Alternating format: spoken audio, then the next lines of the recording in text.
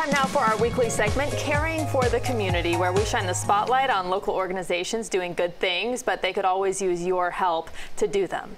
Our guest this evening is Shantel Haynes Cruz of Haynes Harbour to tell us about your organization. First, welcome. Thank you. And tell us about Haynes Harbour. Well, I'm Dr. Shantel Haynes Cruz. I'm the Executive Director of Haynes Harbour, and Haynes Harbour is a social service and safe harbor initiative that we put in place in order to provide safe harbors for individuals that are human trafficking victims. So what do you need from the community? What can the average viewer do to help out?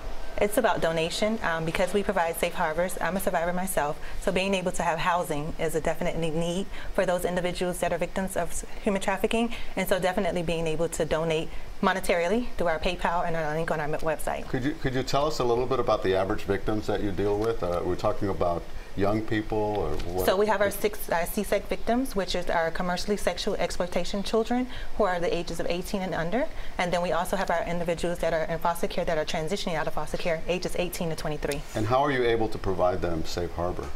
Being able to work with landlords to get housing, being able to work with rental communities to get safe harbors and housing for them there.